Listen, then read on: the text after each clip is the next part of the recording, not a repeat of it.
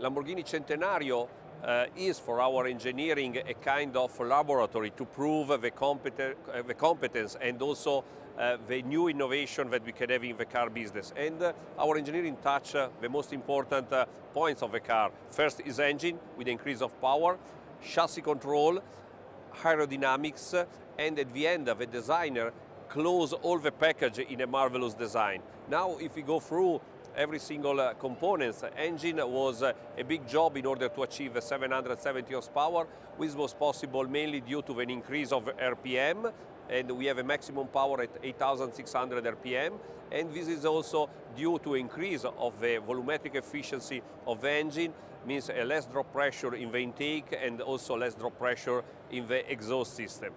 Other important feature of this car is the rear wheel steering. Is the first application in a Lamborghini.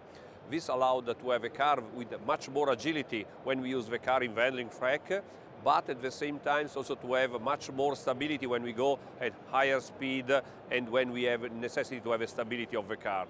About aerodynamic was made a completely new study of the front of the car, of the underfloor of the car in order to increase the downforce without to penalize too much the drag of the car, and what we achieve is a result that is 2 times more higher in terms of aerodynamic efficiency compared to the previous Aventador, and this is also due to the rear big spoiler that is hidden in a car that lift up of 150 mm and can be also rotated in order to give more downforce in the rear in some particular condition. At the end, the designer have a big challenge to dress in a marvelous way and also to be able to surprise without to follow what was in the past the other one-off like the Veneno or the Concept J, but with a completely design shape that is much more, let me say, harmonic, is much more innovative, and really to be able to make a perfect tribute to the 100th anniversary of Ferruccio Lamborghini.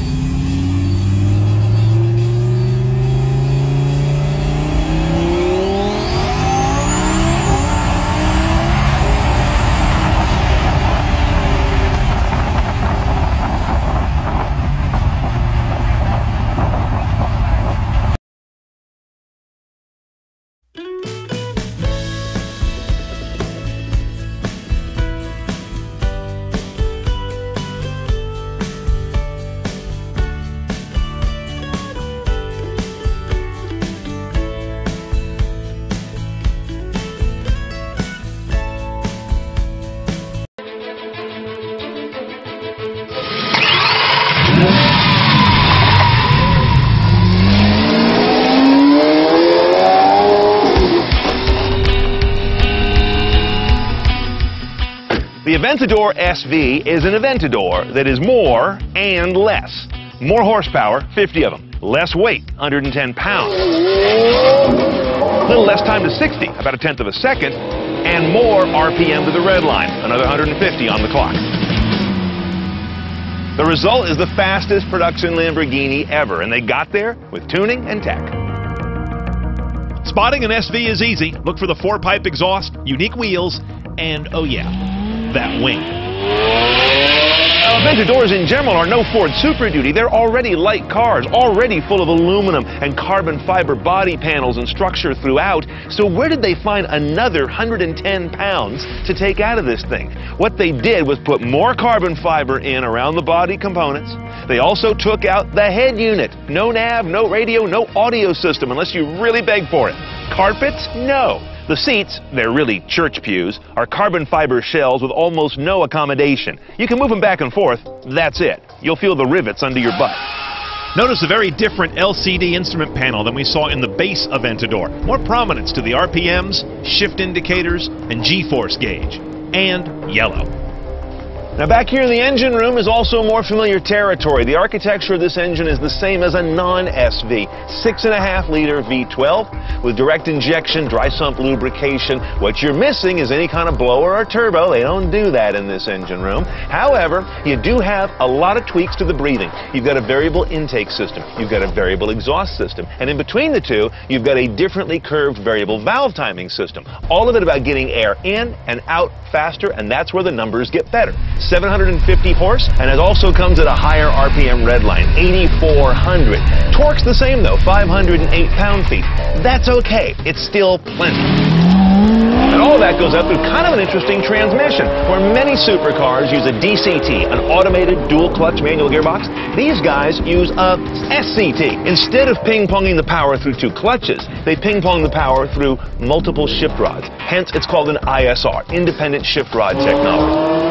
And thanks to that big wing out back, all that power delivery turns this car into a rocket on the road as opposed to putting it in low Earth orbit. 0 to 60, 2.8. Shift times are around 50 milliseconds. That's nipping at F1 territory. Going the other direction, all SVs have big carbon ceramic brakes standard. They haul this car to a stop from 60 in less than 100 feet. Okay, if I got to put this guy into a single phrase, it's this. One sinewy SOB. First question I know you've got is, how does the power feel on this versus a non-SV? How do you possibly tease that out unless you're on the track? And we're not. I mean, come on, another 50 horse when you're already at this level? I'll be honest, I can't feel it. What I do feel, though, is the wonderful breathing they use to get there, and that you notice at almost every RPM range. Sweet. Now, it wasn't long ago that I drove the base Aventador, and I recall it being a little more compliant than this. This one's got a real grit to it. It's just hard everywhere, from where you sit to the heavy load you get on the wheel with this new adaptive steering system. And of course, it's got the adaptive suspension as well. Magneto-rheological technology that I find is calibrated very firm, as you might imagine in this car. I'm bringing that up because a lot of supercar makers these days actually are trying to make their supercars more palatable on the road every day. This one doesn't make such compromises. Well, here's where my job gets real easy. CNET style is the only style you can buy a Lamborghini Aventador SV. They're all loaded by definition, and that's why they cost a little over $530,000. You're not going to afford one of these sitting there watching YouTube. But it doesn't really matter if you get back to work, because these are all sold out anyway. 500 copies, that's all they made. What the SV really stands for is the power of nuance. Getting some weight off the ground, moving air through the engine more elegantly, and moving air over the body more purposefully. It also reminds us that Lamborghini really is the Sammy Davis Jr. of car makers, firmly believing that nothing succeeds like excess, Frank.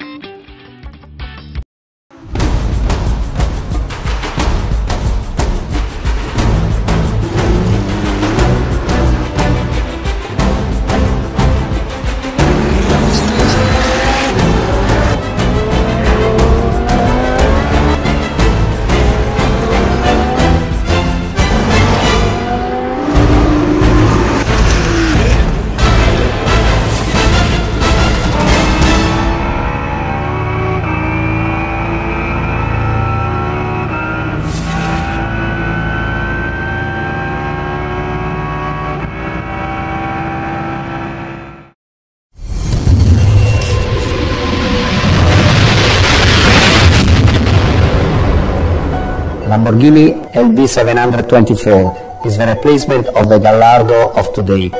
We have built the most driver-oriented super sport car, and we have inserted in this car a V10 natural aspirated engine, and for the first time what we call Lamborghini doppia frizione, means a dual clutch gearbox 7-speed that we integrated with a completely full electronic 4-wheel drive system.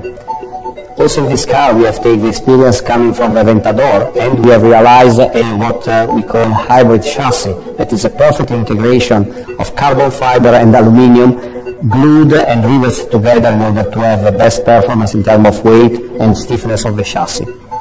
To guarantee to be able to apply the best to the dynamic behavior, we have installed the manual ride system and the dynamic steering that for the first time are coupled together in a super sport car. This dynamic steering allowed us to have a different ratio from 9:1 till 17:1 against what is in the standard car of 16.2:1. Our customer, with a single click of the button anima, that means soul in Italian, can change the dynamic behavior of the Huracan, moving from strada through sport and arriving to corsa, changing the completely behavior, and all what happened is controlled from Lamborghini Piattaforma Inerziale. It's a new system that have under control all the functionality of the car. All this is what we call instinctive technology. The main technical data of the new car are a capacity of 5.2-liter V10 engine with an output in terms of power of 610 horsepower. We have coupling in the car, a completely new carbon ceramic brake system that is made with two discs of 380 and 356 millimeter, and we couple with 6 piston caliper in the front and 4 piston caliper in the rear. About tire, we have front and rear tire of 20-inch, and the car is able to achieve a maximum speed superior of 325 km/h, an acceleration of 0-100 in less of 3.3 seconds. In terms of fuel consumption, we have achieved a CO2 of 290 grams per kilometer and a weight of 1,422 kg.